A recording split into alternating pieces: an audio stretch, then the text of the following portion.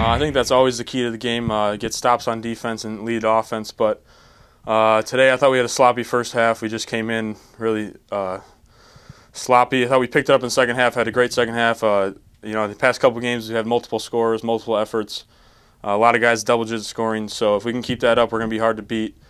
Miles played good today. Delaney keeps on playing awesome.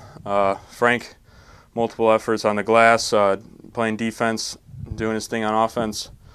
Kyle played good. I mean, everybody, I think, stepped up today. It was a good team win. A lot of guys showed a lot of heart and toughness, and good win for the seniors to get their 82nd win and our 20th win for the season. Yeah, really proud of our guys, especially proud of the 4 seniors.